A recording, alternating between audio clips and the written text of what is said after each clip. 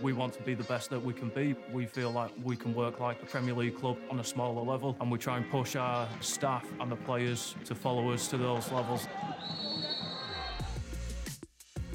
Stats are becoming really common within football. I think players at high level now just expect them. I think coaches now expect to have them. We felt B-Pro was something that could give us an edge. Stats allow us to have a data point, which is the introduction to a conversation.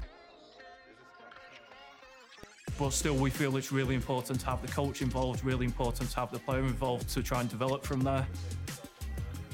We can hopefully bridge that gap to what the top clubs are doing, bring it into our programme with our players. So again, pushing our staff to be better, pushing our players to be better, and bringing some objectivity to what we're trying to deliver.